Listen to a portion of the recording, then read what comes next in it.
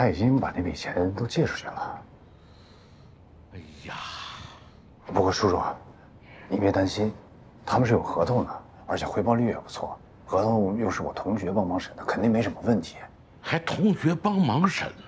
啊，你是不是跟江宏凯是一伙的呀？不是，叔叔，不是你想的那样，我就是个帮忙。你要气死我呀！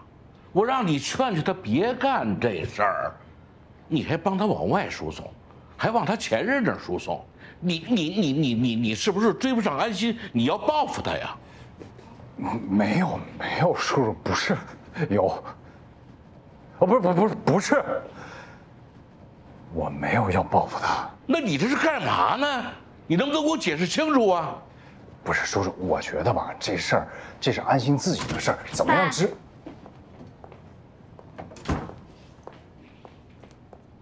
你怎么来了？他让你来的吧？没有啊，他不让我来，是我自己硬要来的。你约陆泽宁吃饭，为什么不叫上我呀？这不私底下帮你把关吗？嗯。他要是行，咱就处；他要不行，还有不行的事儿呢。那陆泽宁行不行呀？还得观察观察。你的终身大事是咱们家首要关注事宜。我观察观察你没毛病吧？啊，没毛病，叔叔，没毛病，应该的。对了吧？我借了一笔钱给江宏凯啊。咱不是搞经商处理吗？嗯。你们俩商量好了吧？什么意思啊？是我让陆泽宁劝劝你。陆泽宁，你说你是不是也觉得这钱不应该给啊？不应该借啊？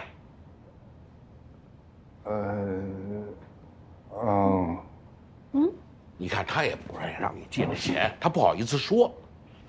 不是，叔叔，我觉得吧，这钱是安心的，怎么样支配是他的权利。怎么支配都行，给他爸给他妈你都支持，就是不能给他前夫，对不对？啊，对。我跟陆泽宁呢解释过了，我们两个都没事儿。什么意思啊？你们都没事儿啊？都不在乎？只有我在乎。我在乎也没错啊，你是我闺女啊，怕你傻，怕你吃亏，对不对？爸。叔叔，安心其实一直是一个精明能干的女婿啊。我觉得她在财务管理方面一定是有规划，非常清晰的。即使是有些决定让别人不太那么理解，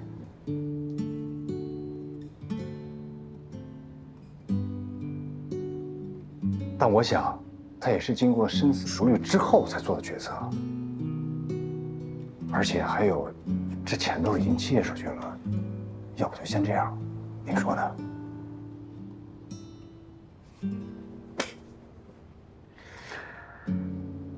无奈。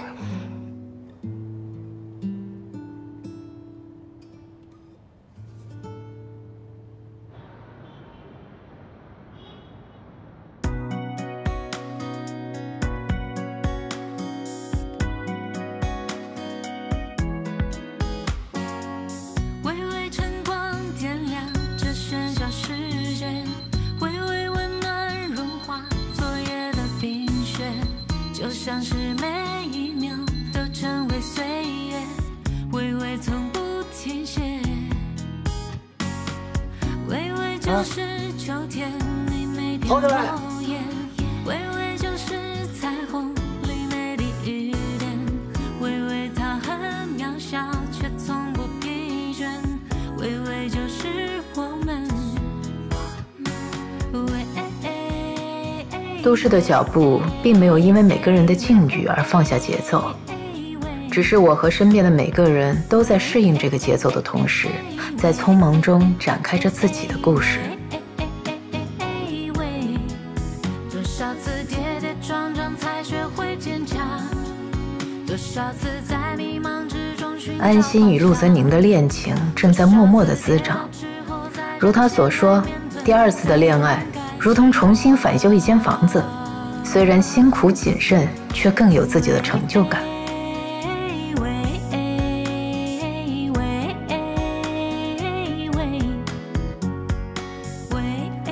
陈良和我已经习惯了备孕目录里的日常，甚至开始在里面寻找着自己的快乐。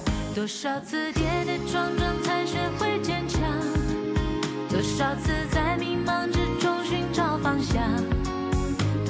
刘晓熙与王伟重新回到2人世界后，依然会有生活的摩擦，却继续痛并快乐着。如今，大家都在生活的轨道上，做着自己认定幸福的事情。或许，这就是生活带给每个人的号码牌。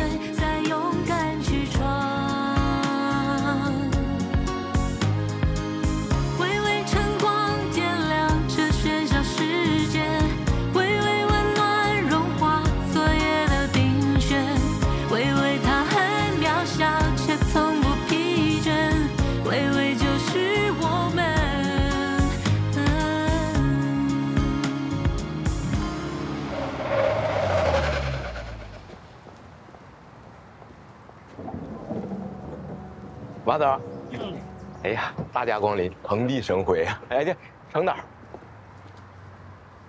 进屋聊。行，哎，走。也挺麻烦的啊。小马总，里边请。来，小马总，你坐这儿，我给你泡茶。不用，年轻人不喝茶，喝咖啡 ，cappuccino。啊，那个小赵，给整杯 cappuccino。好嘞。小马总啊，就这个墙上这个。去年我们刚拍完的，反响特别不错。看过。哎，坐。小成，你看你别站着呀，来一块聊。坐。剧本我都看了啊，不错。叫什么名来着？他的来信啊，对，很文艺啊。但是这个项目你们是想走纯电影节呢，还是想要商业回报呢？啊，小马总，我这么想的啊。咱这个项目可以双管齐下，咱先走一圈电影节，在国外咱攒够了热度，回来咱再上，是吧？现在的观众多鸡贼啊，不是之前了，你那套已经不好使了。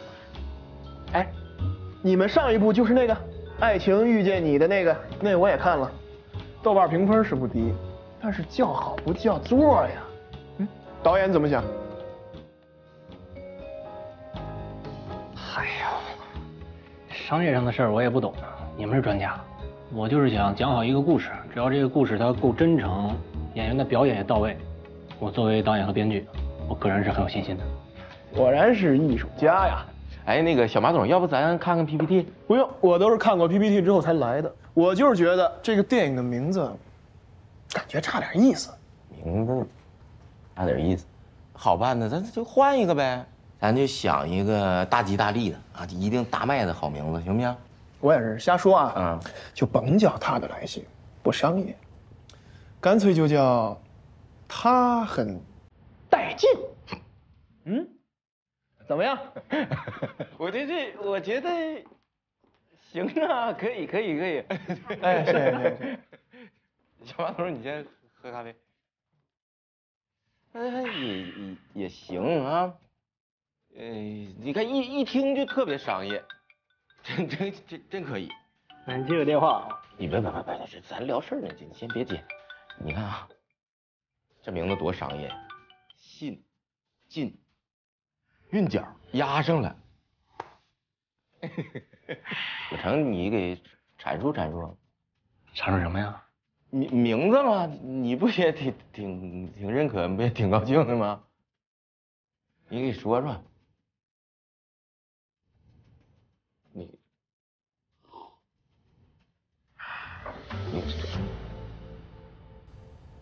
不是你认真的？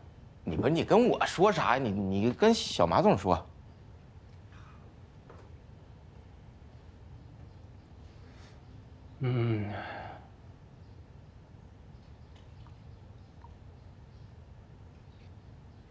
我这个剧本写的是命运多舛的姐妹情，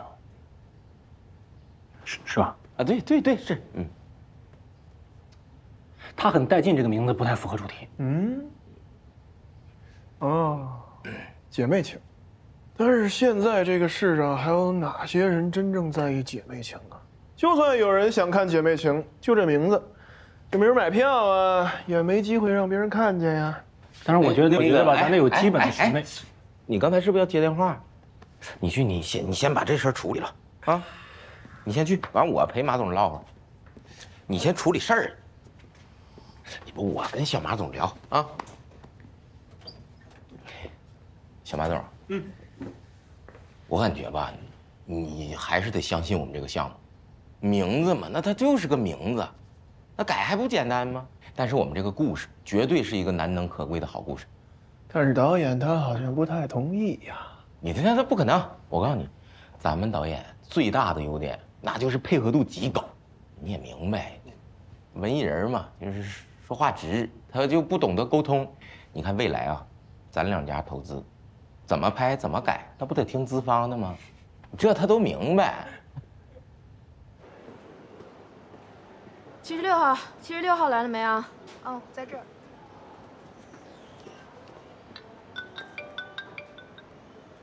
哎，你刚怎么不接电话呀？你到哪儿了？投资方过来了，正开会呢。你赶紧的，还有2人就到我们了。这号可难排了，你真要错过了又得从头排。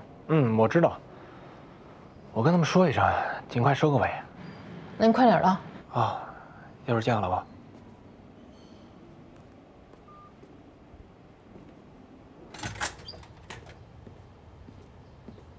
马总，我家里有事，我先走了。哎，你这怎么了？腰有事啊？他今儿约了中医，我差点给忘了，抓紧去一趟。你那又不是手术，中医哪天约不行？呸！你不是，咱先把工作聊了。没事儿，下次再聊也行。哎，别，小马总，你这来一趟不容易，晚上不没事吗？咱几个聚聚。那就看成导了。我今儿真不行，我先走，回吃吧。成导顾家，我跟他媳妇请个假，我们都同学。你先喝咖啡，小马总啊。我给打个电话啊。他很带劲。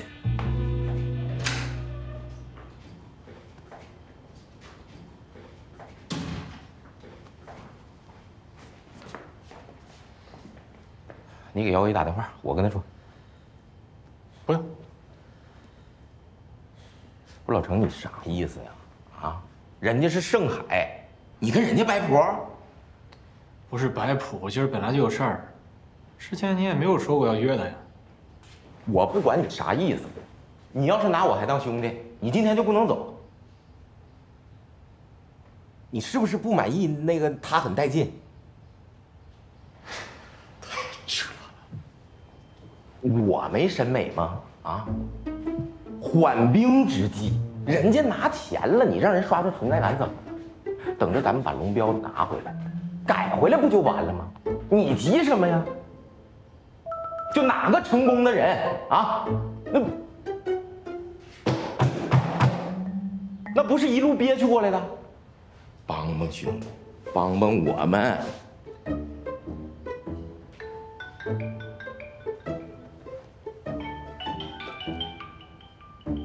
你看我老婆催我了。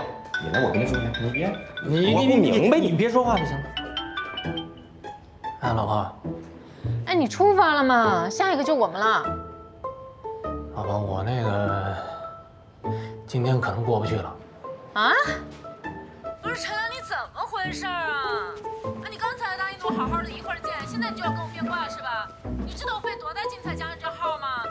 怎么专门挑关键时刻掉链子呢？我真服了你了。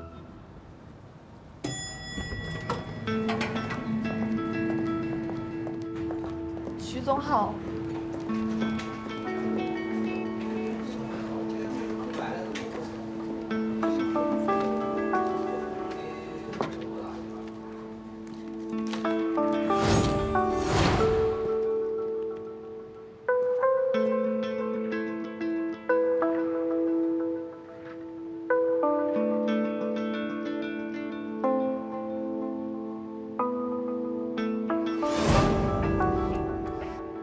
继续。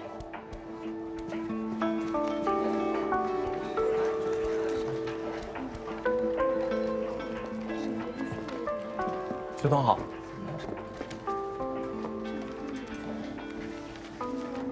这节目的口播？我会尽快打印完的，不会耽误太长时间的。我在催你吗？有规定你打印的时间吗？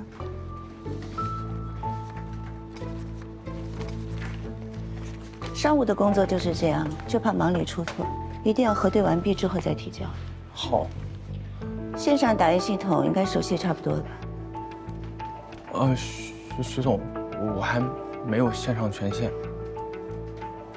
Lisa， 哎，怎么会呢？小曾来雨果不是1天2天了，为什么不给他开一个？在家办公很不方便呢。我现在就给他开。他的错跟你没关系，继续。好。徐总，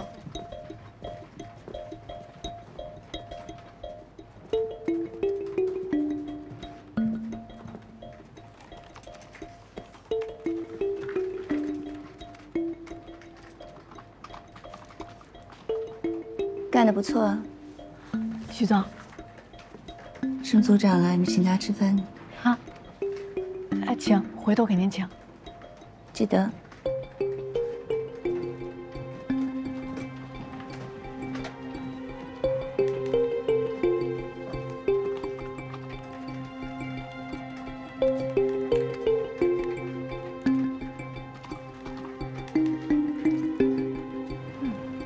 你是认的。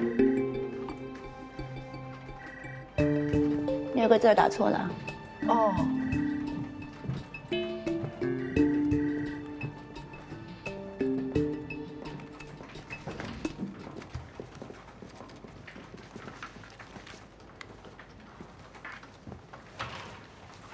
姐。刚徐总说要给我开线上权限，这算不算认可我了呀？哎，他刚说什么？说你水果挺新鲜的。诡异，太诡异了！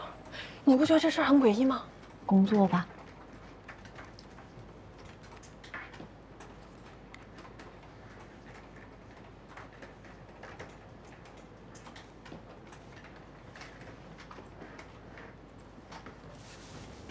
Lisa，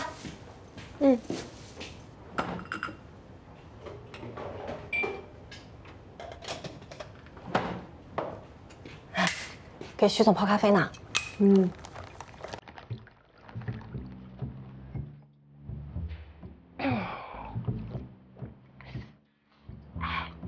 我怎么觉得徐总是不是有点什么事儿啊？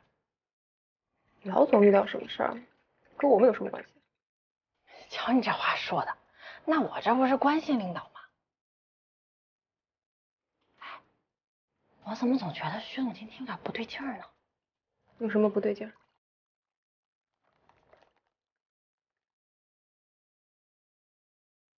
我看你是摸鱼摸到心虚，非要徐总把你叫到办公室里屁墩，心里才踏实是吧？李凡，怎么能这么说话呢？我哪次 KPI 我没有完成？我这叫工作上有巧劲儿。哎，在徐总面前你可不能这样说啊！你得多说说大家工作上多不容易啊，多积极、多努力、多上进。咱们都是打工人，别相互残杀啊！你放心吧，徐总是什么样的人啊？他看人的眼光，还需要听我跟你说？那倒也是。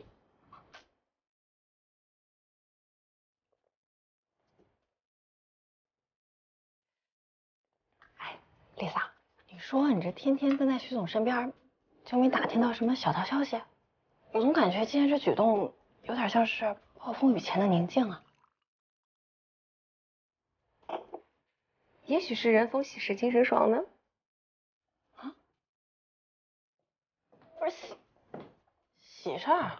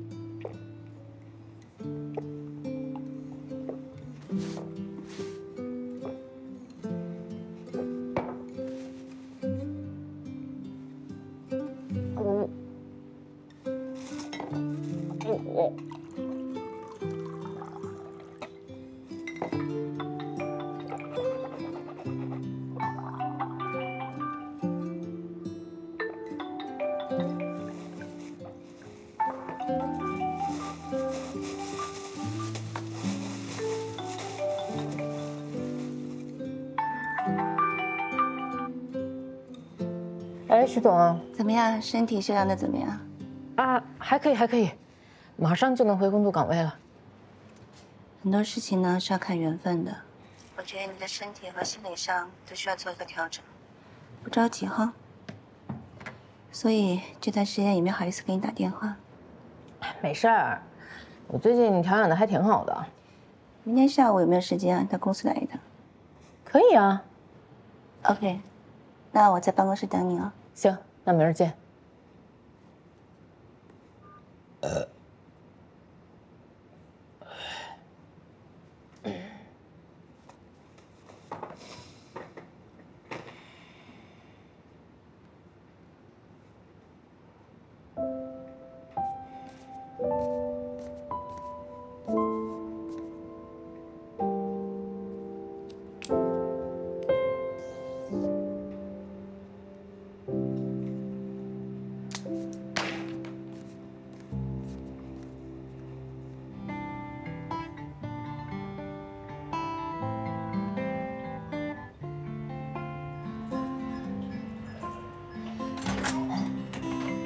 哎呦，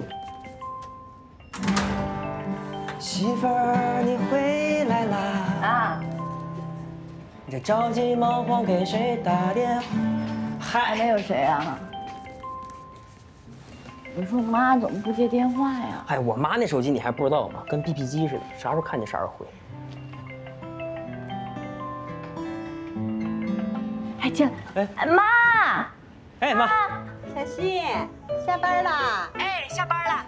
妈，大宝呢？啊，大宝啊，大宝在这儿呢。哎，大宝，哎，大宝，大宝你乖不乖呀？大宝，妈妈在这里。爸爸在这儿。大宝，我跟你说啊，大宝啊会喊妈妈啦。啊，大宝，哎，我儿子真厉害，快叫个妈妈，妈，展示一下。妈妈在这里。妈妈，喊妈妈。哎呦，大宝，那是我妈，不是你妈，那是你奶奶。这孩子啊，对谁都叫妈妈呢。你妈在这儿呢，朝这儿叫，妈妈，妈妈，妈。哎，大宝，大宝，哎，我今天新学会一个小旋律，你听一下啊。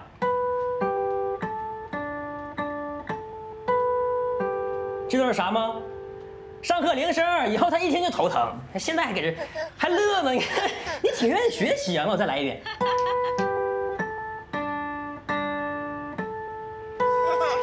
哎，你看他乐的，咱儿子以后学习肯定好。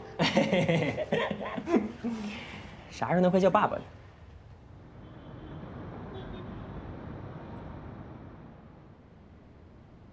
这道菜名为《我与蓬莱中》，取材于八仙中的吕祖探寻蓬莱。第一个寻找。甭介绍了，每次来都介绍一遍。好的，小马总。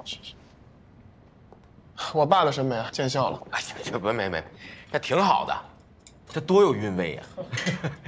你说这本来应该我安排，这小马总太客气。哎，我不喝了，谢谢。吃饭嘛，还是到自己家舒服一点。啊，你喝点，你这酒量不还行吗？我最近备孕了。啥？备孕呢？这第一个还没生呢，现在就备孕，这也太着急了。你喝点，少喝点。我提一个，来，就预祝咱们合作愉快，票房大卖。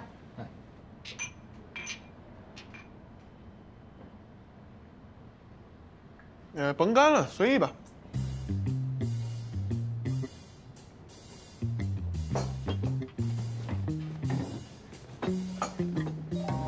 哎，程导，你之前都拍过些什么来着？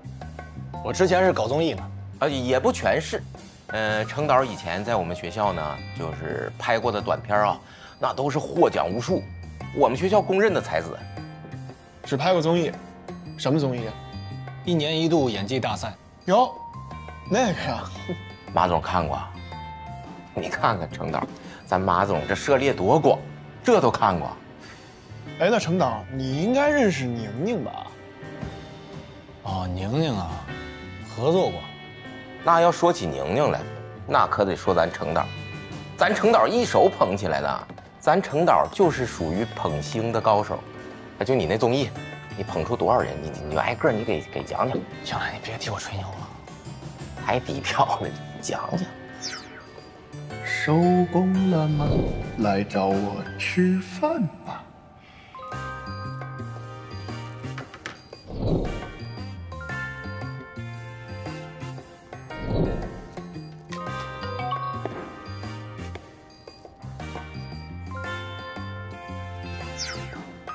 陈良导演在，一直在夸你，来造会儿牌。小柳，哎姐，咱明天通告几点？明天下午1点钟我去接你，然后半个小时到棚内化妆。哦，好。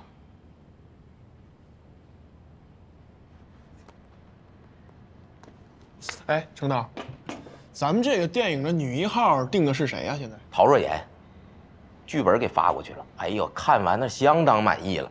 还有就陶若妍，我程导私下我们关系都特别好。对，我们3个大学同学。陶若妍年龄大点吧？咱们这她很带劲，她也不带劲呢。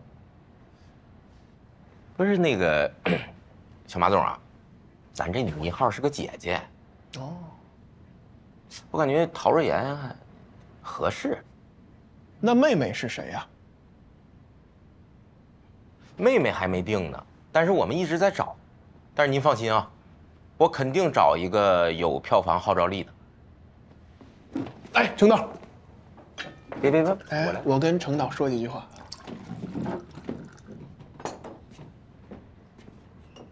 程导，我敬你。随意还是？干了。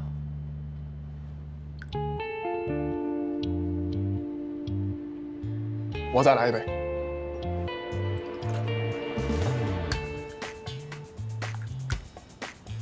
来，程导，坐。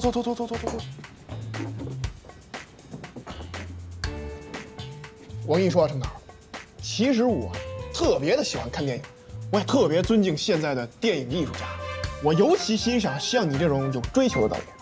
哎，服务员，再拿几个汾酒器过来。好的，马总。有个性，拿范儿。我知道，可能咱们程导不太满意他很带劲这个名字。但你也要知道，有很少人敢在我面前说不的。但今天既然程导不满意他很带劲，那咱们就不带劲了，仍然他的来信，好不好？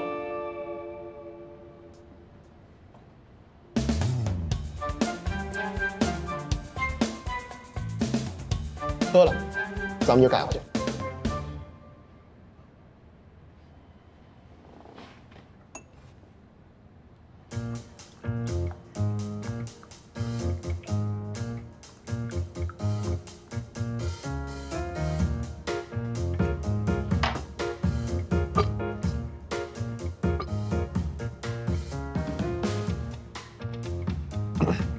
小马总是个爽快人，我要是不喝也不合适了。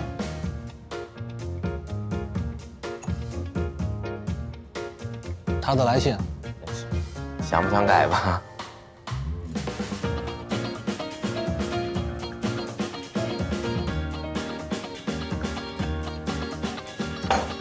来，第3个我来啊。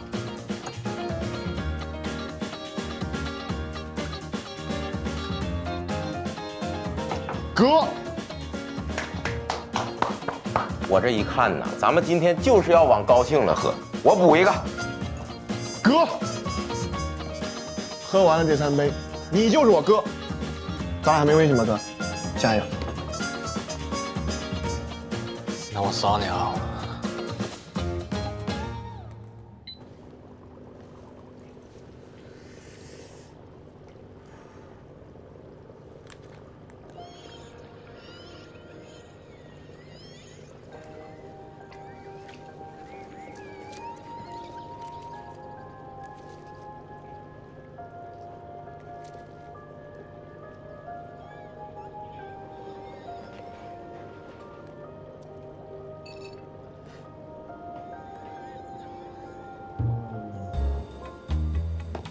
哎，等会儿再说，哥。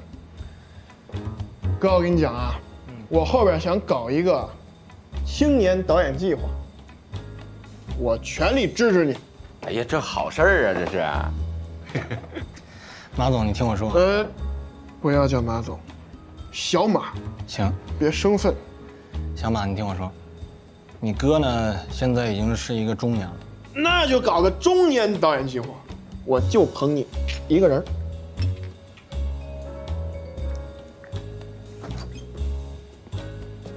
哎，宁宁来了，来，怎么才来呀？我给你介绍介绍啊，这个就是你捧出来的艺人，宁宁。好久不见，程导。你怎么过来了？来，宁宁坐。服务员，加套餐具。好的，马总。程导，你好，我是明亮。太久不见了。不好意思。哎，程导，咱们上次见是不是还在节目的时候啊？可不是嘛。你现在忙什么呢？哦，我最近拍广告呢，这才下通告。哎，程导，你们是要合作吗？啊，对，那个他很带劲。嗯。啊，不是那个他的来信啊，电影、院线、剧本都是程导写的。程导不拍综艺了？现在不弄了。我不是把 PPT 发给你了吗？我还没看呢。这么回事啊？这个电影你来演女1号。刚跟程导说过了，程导是我哥，绝对没问题。什么时候说的？不知道啊。安总是这样的啊，就我这个剧本你看了吧？你确定你看了啊？我那个剧本里的女主是一个30多岁的姐姐，宁宁太年轻了。不是还有妹妹吗？把妹妹改成女1号啊，多好啊！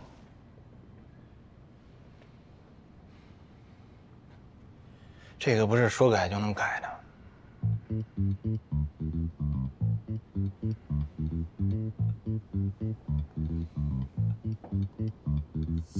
不是你什么意思，哥？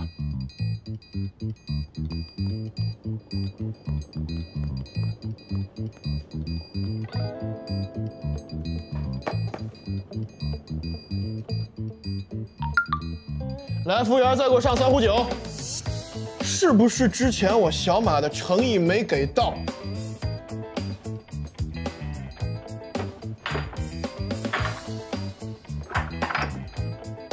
这3壶酒，我敬。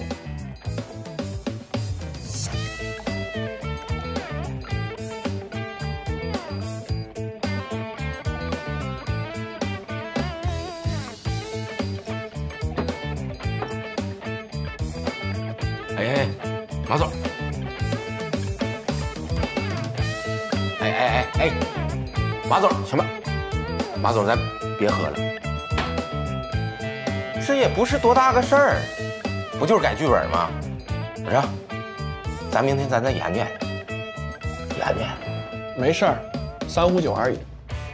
哥，我叫你声哥，我跟你说，宁宁是我最在乎的女人。这事儿就看你支不支持小马我了。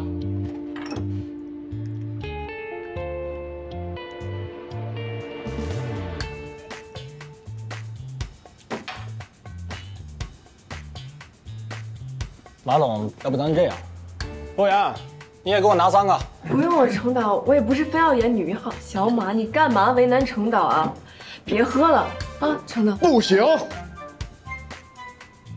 我想让你演，我在乎的女人必须是女1号。来这边。哎，真不用了，程导，真不用了，我不演了，小马。不行。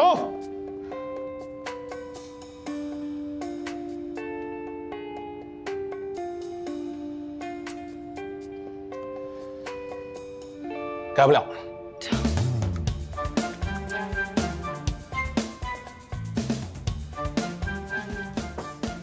不了，明天肯定什么都不记得。服务员继续上酒。哎，你老婆电话。来，拿来。哎，老婆，都几点了还不回家，干嘛呢？我跟我哥喝酒呢，别催别催。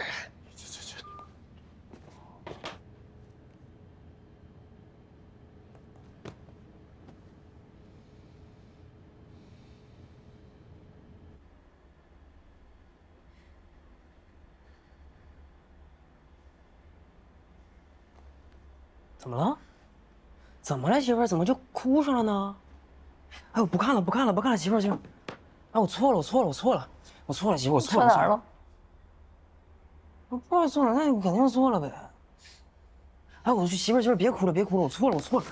哎呦，快，咋的了？怎么了？大宝管奶奶喊妈妈，他都不记得我是他妈妈，他把我忘记了。嗨，不是我的意思啊，大宝忘了我也不能忘了你呀。你说大宝刚走你就这样了，是不是大宝走了之后你特自由特高兴？没有，绝对没有，绝对没有。没有你跟没事人一样。我是大宝亲爸爸，我怎么可能不想他呢？哎，对了，媳妇儿，大宝临走之前还嘱咐我，他说他特意写了首歌让我唱给你。别扯了你！你看我骗你干什么呢？真的，大宝亲口写的。你唱。阿爸，阿爸，爸爸，有病啊你！不会，笑了吧？笑了吧？没有，我写了首歌，我昨天晚上熬夜写了首歌。我也想大宝。唱给你啊，你看看有没有共鸣，行吗？唱给你啊！来了。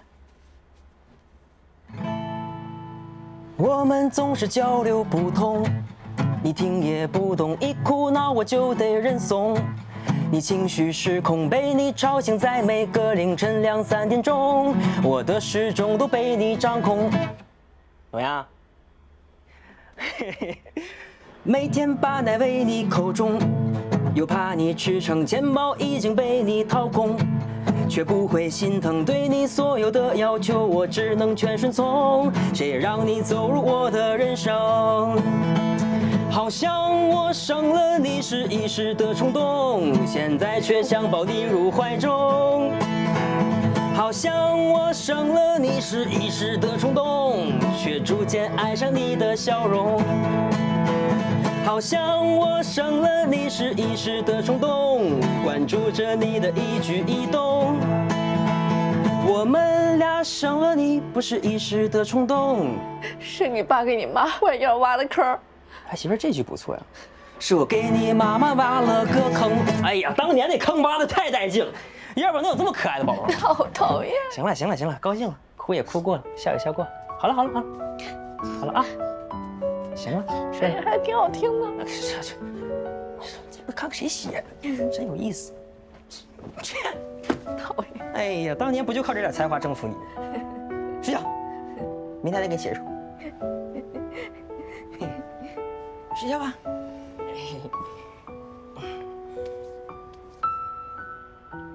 关灯了。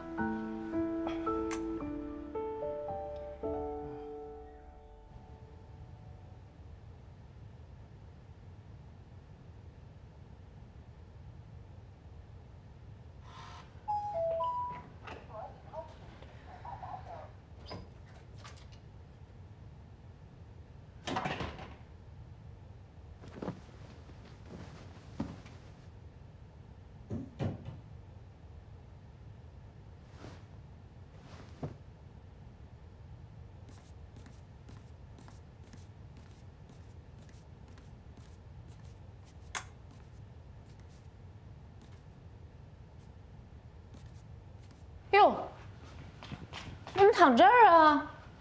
陈良，起来！来，起来！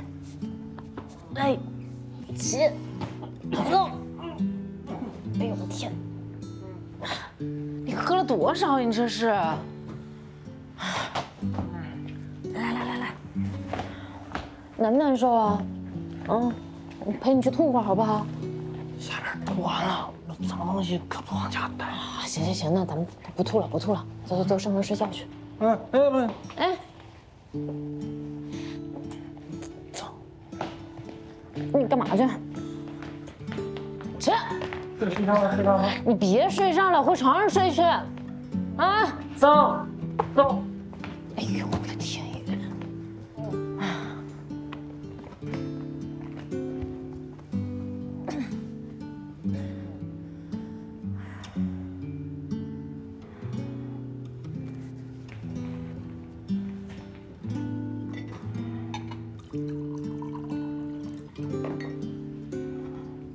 喝口水啊！不喝了啊！哎呦，这孩子，水是水啊！你别骗我！哎呀，喝一口舒服点，来，就。